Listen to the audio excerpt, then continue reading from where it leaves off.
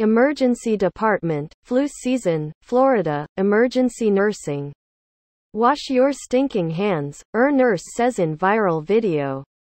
Wash your stinking hands, nurse says in viral video. Posted, February 3, 2018 7:32 p.m. Updated, February 3, 2018 7:32 p.m. By, CBS News. Email. Share this story on Facebook. Tweet this story. +1 this story on Google+. Email this story. Pensacola, Florida. A nurse's Facebook rant about the cesspool of funky flu in emergency room waiting areas is getting a lot of attention. According to Catherine Lockler, 25 to 30 people often sit for hours in hospital waiting rooms as the worst cases get treated. First, wash your stinking hands, Lockler says in a 6-minute video that's been viewed 4.8 million times since she recorded it in frustration after a 12-hour shift during this particularly nasty flu season. The mother of 4 works in several emergency rooms in the Pensacola area in Florida's Panhandle. Some of them are not true emergencies, but they're waiting along with the flu right next to them. So guess what? 5 flus came in, 15 flus walk out. It's great, she said sarcastically. They'll be back. Lockler told the Pensacola News-Journal her intent was not just to vent, but to offer a constructive message from a healthcare professional's perspective. The biggest problem for me was seeing people come in to visit and not only being exposed to this awful flu virus, but not taking the correct precautions to get themselves disinfected before going out in the world, Lockler said. She said she's getting responses from around the world to the video she titled, After Work Thoughts. In it, she says the flu is spreading like wildfire and offers suggestions for staying healthy. She demonstrates the magic trick of sneezing or coughing into the crook of an arm to avoid getting germs on your hands. Then she repeats it, in slow motion. My sleeve got the germs, my hands didn't, she said, holding up her hand. It's amazing to watch how many people come through the emergency room, sneeze in their hands and, I watch, no one grabs the hand sanitizer. Lockler shares her horror stories, like the father who let his baby to crawl on the floor, and the softball coach who brought his whole team. If you have a team member from your softball team who is sick or injured, you do not bring the entire softball team in to check on them. Because guess what? Lockler said. You just got 15 new vectors, or carriers of the flu by them all walking in. Which I watched them all walk in last night, see their friend, and not touch the hand sanitizer. Not once. In fact, if you aren't sick, just stay home, she advises. So, don't bring your team in. Please don't bring your healthy children, especially your newborn babies, into the emergency, she said. If you don't have what I call a true emergency, this would not be the time to come to the emergency room. Federal health officials said Friday 15 more children died of the flu over the past week and more states are reporting high levels of illness. In a briefing Friday, the Centers for Disease Control and Prevention said the flu outbreak is responsible for a total of at least 53 child deaths so far this season. According to CDC Acting Director Dr. Ann Schuchat, there are most likely several weeks left of increasing flu activity this season. The CDC continues to recommend people get flu shots, even though the vaccine's effectiveness is lower than in some years.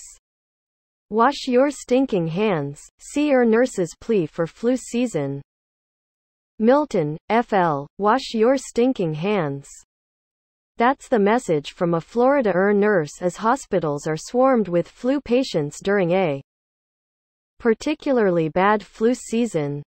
Catherine Lockler, of Milton, Florida, posted a video to Facebook last week as she was leaving a 12-hour night shift. In the video, Lockler talks about the do's and don'ts during flu season and some common virus-spreading behavior she has witnessed in the hospital, and that she advises against. So we are in the middle of something called flu season, Lockler says. I'm sure you all are very aware of what that is, but it is a really terrible flu season. The latest data released by the Federal Center for Disease Control and Prevention shows that the flu season has sent more than 14,000 people to the hospital and is blamed for at least 53 pediatric deaths. The flu is widespread in all but 2 states, Hawaii and Oregon. 1 of every 14 visits to the doctors and clinics were for symptoms of the flu. That's the highest level since the swine flu pandemic in 2009. Lockler explains flu is contacted through your eyes, your nose or your mouth, and it's spreading like wildfire, she says in the video. I don't know if I mentioned already, but it's been a long night shift, she says. Before sharing some experiences she has personally witnessed in the hospital, Lockler changed the names and topics of the experiences to protect the not so innocent, as she calls them. If you have a team member from your softball team who is sick or injured, you do not bring the entire softball team in to check on them because guess what you just got? Maybe 15 new vectors or carriers of the flu, Lockler says. In one instance, she saw each of a sick player's team members walk in during her shift. But not once did they use the hand sanitizer.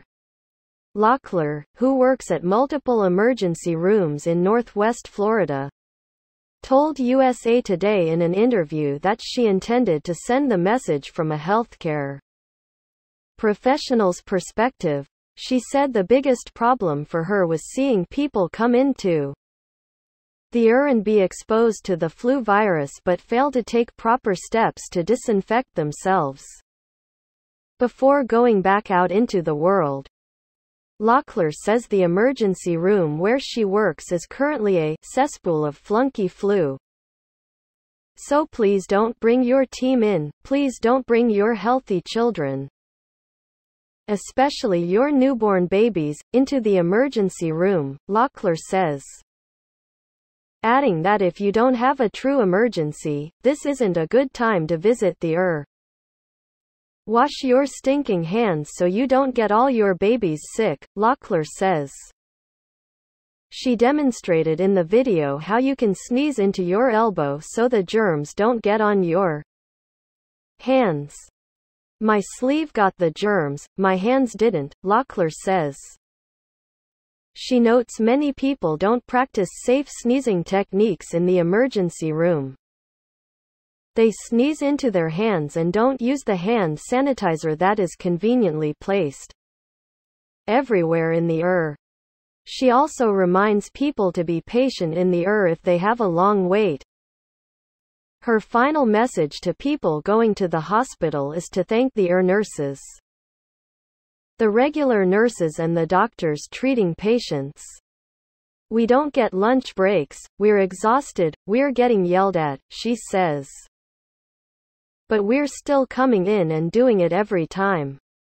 Lockler was not immediately available for an interview with Patch. Florida nurse holds live Q&A on Facebook after video goes viral. Pensacola, Florida. WKRG, Catherine Lockler, or Kat as she's known to her patients, is an energetic nurse and mother of 4 who found herself in her car recording a Facebook video after a 12-hour night shift. Wash your stinkin' hands so you don't get all your babies sick, she said in the video. Lockler spoke to WKRG News 5 Thursday, nearly a week after she made the post. In the video posted to her page, she also tells of an entire sports team who showed up to the when one player got sick. She says that not only exposed the other players, but everyone they come into contact with. I was frustrated and wanted to share my thoughts, and my thoughts weren't out of anger but frustration that people will get the flu unnecessarily, she said. The video has gone viral, which is something she prefers much more than a viral infection. The nurse from Milton in Santa Rosa County has received hundreds of messages from around the world, and she's still shocked as the number climbs. I just giggle, she said. I go and smack my husband on the shoulder and go, look, look. Can you believe this? Lockler said a major issue has been patients going into the emergency room for something they could have gone to a clinic for. By going to the hospital, they're exposing themselves to the flu. In part of the video, she says, there is a cesspool of funky flu at the right now. Please don't bring your team in. Please don't bring your healthy children in, especially your newborn babies, into the emergency room. And if you don't have what I would call a true emergency, this would not be the time to come to the emergency room. Watch this. I'm going to teach you a magic trick. It's amazing, she said as she then pretends to sneeze into her arm. While she did it with a little bit of humor, Lockler said she's happy just to educate others on how easily the flu can spread, especially in hospitals. The nurse says some people didn't like her tone, but she wouldn't do it any differently. I might have offended people, but it went viral, and good information, maybe because of the way I said it, has gotten to people who might not have gotten it. She's talking about getting t-shirts made that say, "Wash your stinkin' hands," which now seems to be Kat's catchphrase. Her common sense advice is resonating with people across the country. Her post has been shared nearly 60,000 times and the video views are over 3 million.